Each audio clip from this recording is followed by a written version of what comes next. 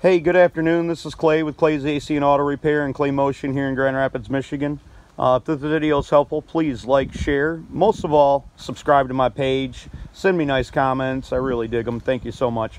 If you want to reach out to me, you can hit me up on Facebook under Clay's AC and Auto Repair in Grand Rapids. So what we got today is a 2012 GMC Terrain.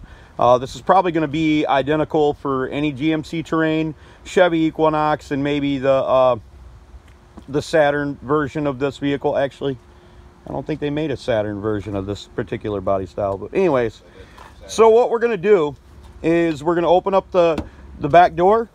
We can't get the rear hatch open. The electrical portion's probably broken. On mine I can, but I actually had somebody reach out to me on another video I made and ask me how you do this, so that's why I'm making this for you.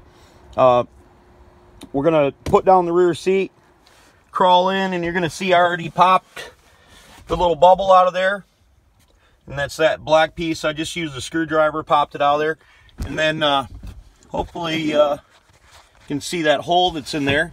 It's going to stick your finger in there and push it to the side, and you're going to push a little pin. You can do it with the screwdriver if you like, and then push up. Super simple. So send me them nice comments, subscribe to my page, share my videos. We really appreciate it. Remember, if anybody else can do it, you can do it too. Don't be the next to them, be the first to you. Have a great day.